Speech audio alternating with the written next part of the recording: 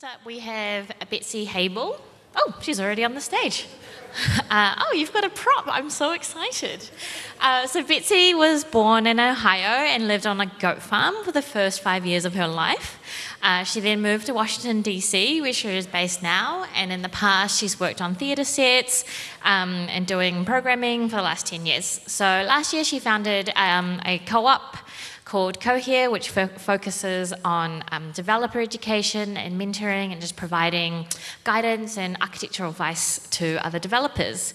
So Betsy is here today to talk about the challenges of pair programming and the hazards of pairing with people that don't look quite like you. Thank you, Betsy.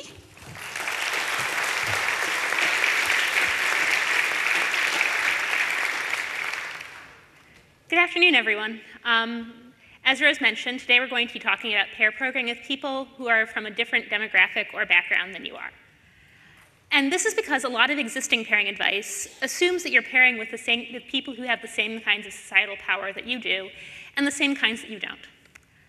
It starts showing its limitations when folks in the room don't always have the same experiences or kinds of privilege. In those situations, there's a lot of room for unconscious bias to creep in. And there's not a lot of room to give safe feedback about its manifestations. Today we're going to look at ways to deal with that fact and make better pairing experiences for everyone. Before I get started, I want to issue some disclaimers. First off, this talk assumes that the bad behaviors that happen are accidental. The advice I can give here can help you create temporary safety with an intentionally prejudiced person as well, but it's fundamentally aimed at people who don't realize they're being jerks. If someone doesn't care that they're a jerk, the only permanent solution is to get out or get them removed. Second off, sometimes I'm going to talk about things that underrepresented folks can do to protect themselves in bad situations. This isn't fair. Ideally, folks with privilege should take on the responsibility and emotional labor of fixing these situations. But I know the woman that I was 5 years ago didn't only need to hear that these situations were unfair. She also needed ways to deal with unfair situations. Last, I'm a white woman. This talk draws from a workshop that I developed in concert with my business partner, Jennifer Tu. Jennifer is Chinese American, and my hope is that her experience and wisdom will deepen the perspective that I'm able to offer in this talk. However, there are obviously experiences I can't speak to directly. So let's get started properly with a story. Back home in DC, there's a programming camp called Ruby Camp, a little like Rails Camp in Perth. Every year, about 70 developers go into the woods outside DC, and we attempt to survive out where the internet's spotty. So far, it's worked. The opening day is a code retreat. Everyone gets in pairs to work on the same problems. Every 40 minutes, we swap pairs and restart. We do this 6 times, which is a great opportunity for intentional practice with pair programming. Now, I met one of my favorite people in the Ruby community this way. It did not go great at first. This pair was a dude. It was someone with a lot of experience and a lot of standing in the community. He read me as a lot more junior than I was, and he treated me that way. I guess he wasn't bad with working with junior developers. He was nice about that, but I've been programming since I was 8. And midway through the pairing session, he realized that he'd taken it over and that he'd gone into teacher mode. He got super embarrassed, he quietly stopped, and later on, he apologized. So I took that apology and the spirit was given, and we're great friends now, but you will also notice that I've been carefully avoiding names in this story, and that is because it's happened twice. Both of the men in the story have talked about it publicly. I feel safe sharing that fact. But yeah, twice. I get to tell a story like this like it's funny because where both Avdi and Noel were concerned, we were able to chat about it later and laugh it off. A lot of the time, it's not that funny. A lot of the time, it does not turn out that well. There have been so many times that I've just been completely exhausted after pairing with a dude. There's been so many times when I've taken a long walk to get away from the office or hidden in the bathroom because I wasn't sure if I was going to cry. I know that I'm not the only woman who's had this experience. And this is as a white woman, a queer white woman, but white. It's even worse for women of color, I know. A lot of us think we cannot be that developer. A lot of men look at the diversity numbers in this industry and think, oh gosh, wow, so many other men are sexist. Even knowing what they do about unconscious bias, they don't stop to take a look in the mirror. I'm white. I try not to be a jerk to people who aren't, but God, I am so glad that Jennifer trusts me enough to call me out when I make mistakes. Again, trust me, it is definitely when. And every year at DCamp, every year, I wind up talking to some junior developer in the women's cabin. I help her process some bad pairing session she went through with a dude. This dude is always some friend or other of mine. It's always someone who I know cares about inclusion deeply. It's always someone I know will be aghast when I tell him he was a jerk. That doesn't change the fact that he was. What we can take from that is that when we're pairing with someone who's from a different background than us, we can't always trust that we're reading the situation properly. In this talk, I'm going to describe bad pairing behaviors and how to recover from them. The first step is learning how to tell you're engaging in them in the first place. Realistically, you probably are.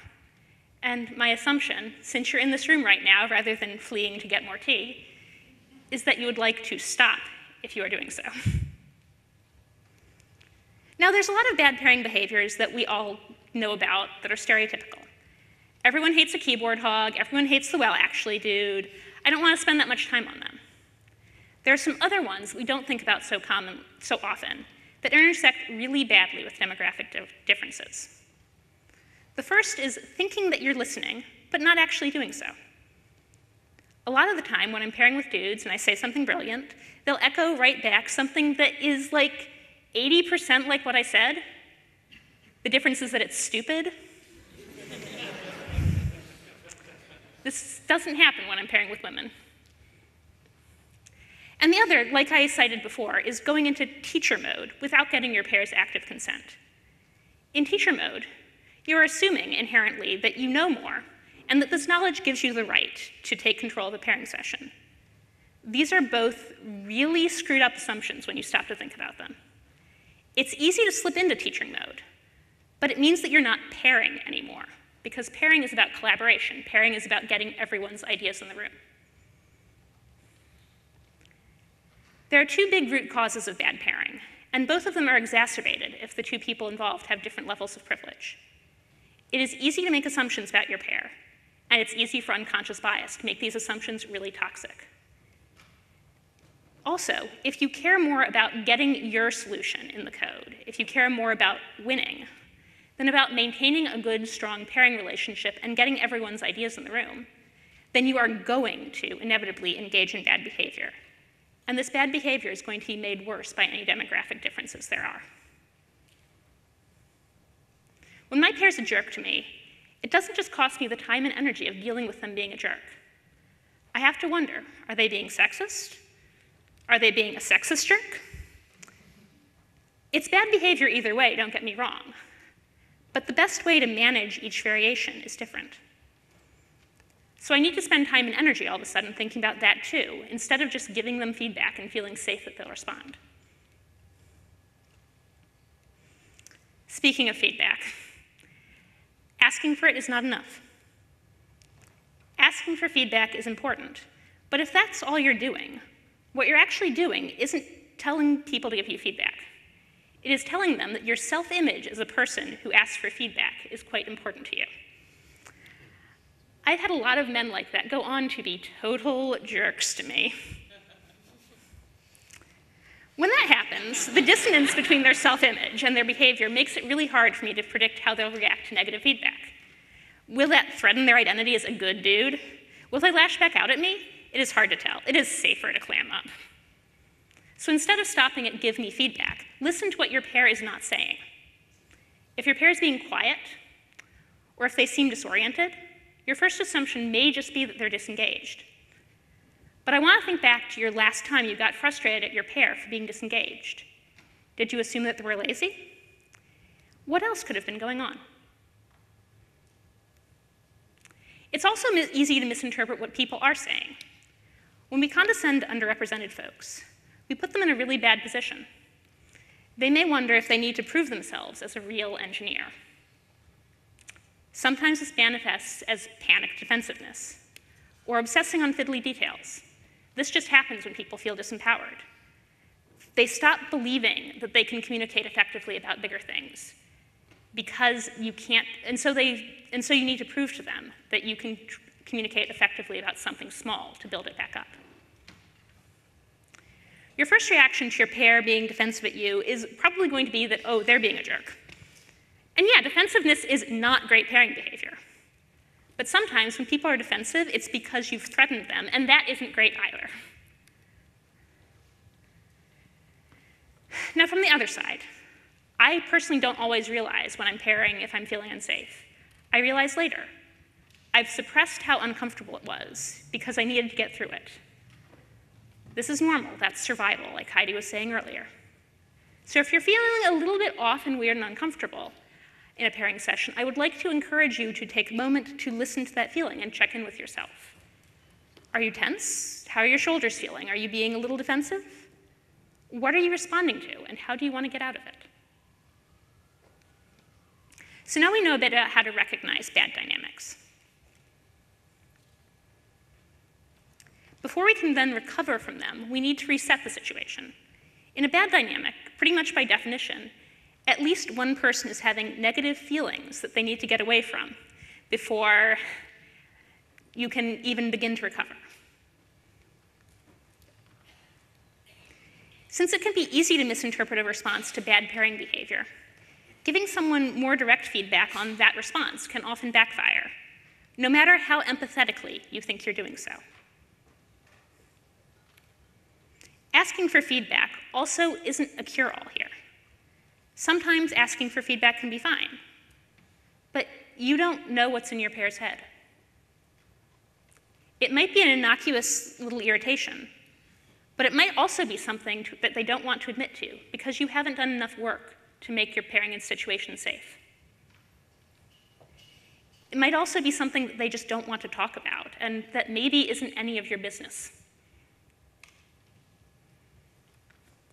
Instead of asking for feedback, try saying something that actively owns any negative dynamics in the situation. Then, make room for a break to change them. When you ask for a break for a snack or for coffee or for other biological necessities, that's a great way to quickly give you and your pair some space to get in a better headspace. It does so without obligating anyone to share anything that they want to keep private, which is also important. You can also own your own crankiness. When you make your crankiness about you rather than about your pair or your pairing dynamic, you demonstrate that you're interested in taking responsibility for your own emotions and feelings. That makes it a lot safer and easier for folks to then give you negative feedback later. If you're the less privileged person in a situation, then this is also a perfectly viable plan. Do what feels safest. There's no shame in that.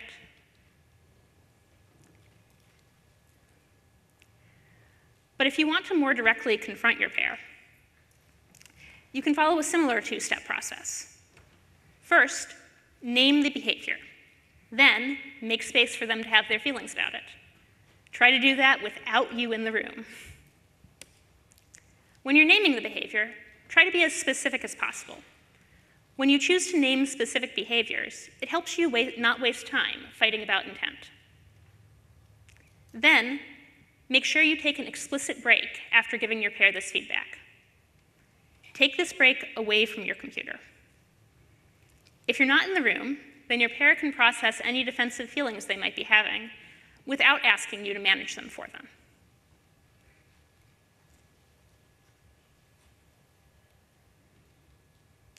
So, we've talked about recognizing bad situations, and we've talked about resetting back to a neutral point. Next, we need to do active recovery.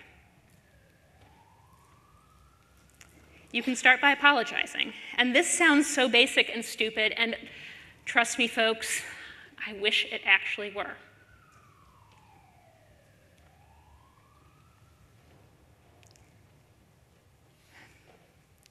But next, expose your own uncertainty. Ask your pair for advice. Or do something else that actively demonstrates professional respect for your pair. When you demonstrate active professional respect for your pair, it shows that you not only do you recognize that you did something kind of off, you actually care about fixing the behavior that you just apologized for.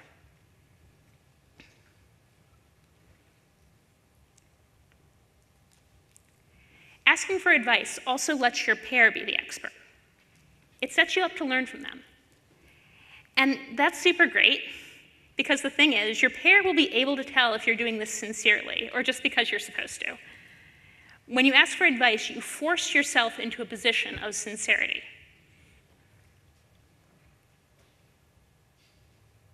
You can't actually fake active listening. You can't actually fake respectful engagement with their technical perspective. So when you respectfully and actively engage with their technical perspective, your pair is going to trust that you do care about their perspective, that you do respect them as a fellow professional. That's the best kind of recovery.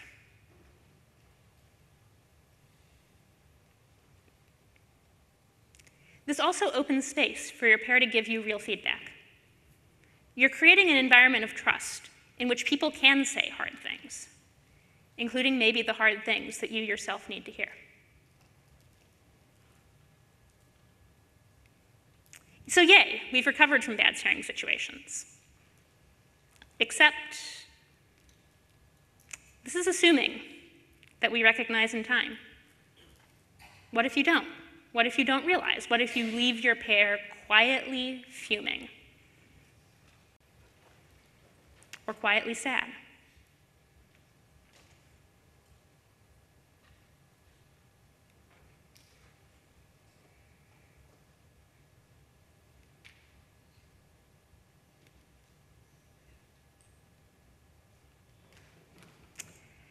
It's okay to realize that these things are happening after the fact. Kind of. It's okay to apologize after the fact. Don't force it. Your pair might not be in a place where they need to hear it. But you do what you can do. You know, and this lets you prepare for next time. So to sum up, feedback is great, don't rely on it. When you're observing your pair's behavior, you might observe things that seem negative, but when this happens, go deeper, because bad behavior is a cycle.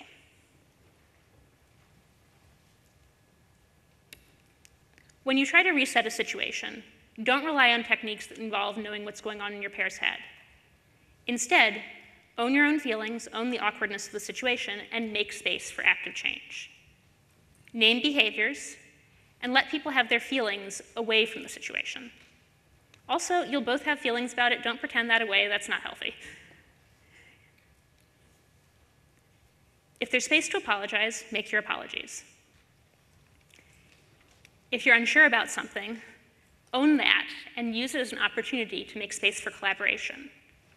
Regardless, actively listen. Listen some more, listen some more, listen some more. You're going to screw up a lot. And when you've screwed up, it is easy to get into a place where you shame spiral and think, oh God, I'll never be good at this. Oh God, I'm a terrible human. When you do that, you are focusing on your own shame at the expense of being an ally, so stop that. You're going to screw up again, fail better. And this lets us build nice, happy, inclusive teams. Now, I did two versions of these slides, and the version that I have up right now is the one that does not include my shameless self-promotion slide, so I'm going to fix that right now.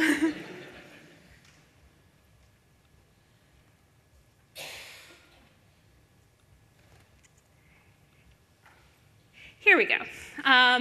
So earlier on, I mentioned that my first pairing experience with Avdi Grimm, who you may have heard of, he's the Ruby Tapas guy, was not so positive.